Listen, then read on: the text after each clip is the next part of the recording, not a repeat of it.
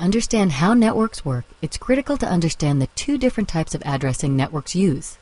As we just mentioned, Layer 3, or the network layer, adds an address to the data as it flows down the stack. Then, Layer 2, or the data link layer, adds another address to the data. So why bother with two different addresses? Good question. To understand the role of the two different addresses, let's return to our post office analogy. On screen you see our letter, but you also see the sorting containers the post offices use to route mail. Notice that both the letter and the sorting containers have addresses, and the addresses are different. The address on the letter is the final destination of the letter, while the addresses on the containers are the addresses of the next post office en route to the final destination.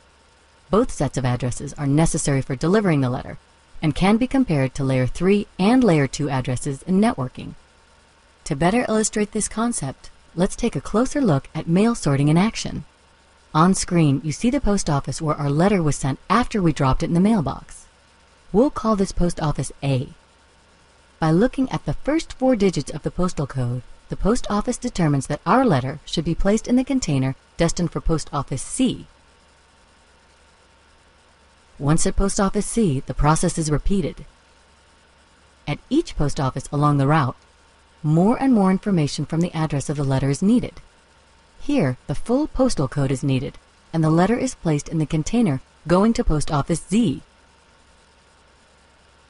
Now the letter has been transported to post office Z, the destination post office for postal code 82070. The letter is now sorted on even more specific information, the street address for the mail carrier to deliver. And finally, whoever picks up the mail at the destination address sorts the letter by the most specific information possible, the recipient's name.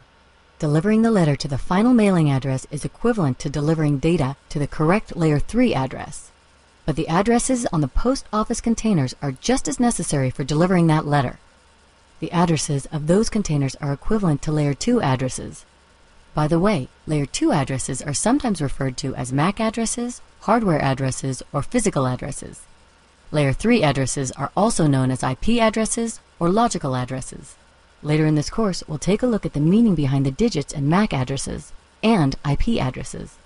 Like a mailing address for a letter, a Layer 3 address identifies a unique destination.